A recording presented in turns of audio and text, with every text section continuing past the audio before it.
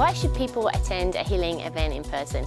You know, when we attend, when we take a step, when we make a journey, when we sacrifice our time, when we set aside a special time to be with the Lord, to hear from Him, to receive what He has for us, to really be absorbed into an atmosphere of faith, something changes in our heart. There's something very tangible, almost contagious. I like to say faith is contagious.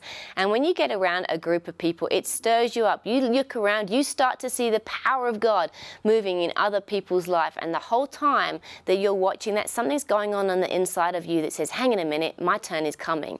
What God has done for them, He's doing for me also, because He's no respecter of persons. There is faith in the coming. I want to encourage you, attend this event. You're not going to be disappointed. You're going to be stirred up in your faith to a point where you're going to be able to receive what God has for you too.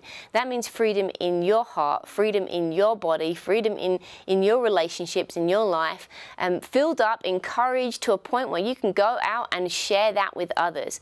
So if nothing else, if you want to be just encouraged in an atmosphere of faith, you need to plan to attend this event. Freely you have received, freely give. In Jesus' name, amen.